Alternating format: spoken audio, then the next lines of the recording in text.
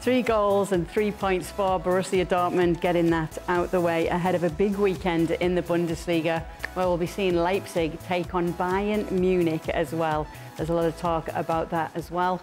And Jules, let's just talk a little bit, though, about what we did see in this game, because you were watching it for us. What stood out to you?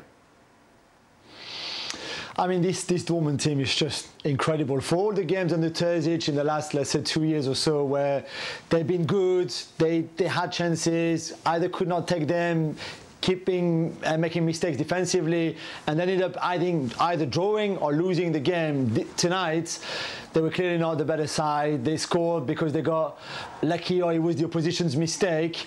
I think that one of the best players was Kobel, the goalkeeper. Somehow they stay in the game, and then they win it. And it shows you that Marco Reus, who's 34, who's now scored 3 Bundesliga games in a row, when we thought he was finished and just bound for the bench, is coming back. But this is still not a great Dortmund side. Let's be honest here. They've got Milan in the Champions League coming up. This was not a really good performance from them.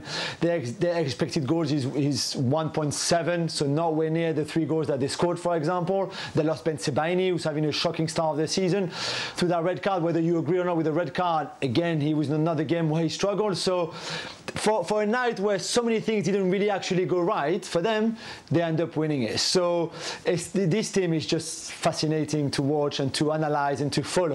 And nobody could tell me what would happen in midweek in the Champions League against Milan, because they are capable of an amazing performance and getting something out of the game.